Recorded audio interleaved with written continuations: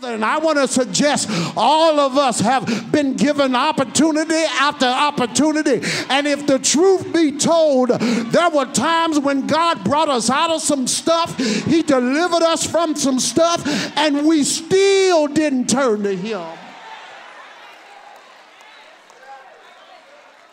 That car turned over and you walked away and still didn't come to church.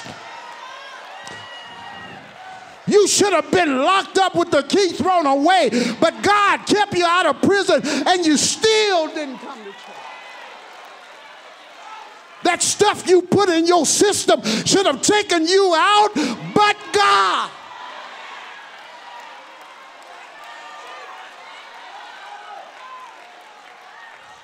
And so I want to suggest Barabbas was given another chance. And listen, I need you all to understand, we need to stop saying that He's the God of a second chance, because the truth to the matter is we used up our second chance a long time ago.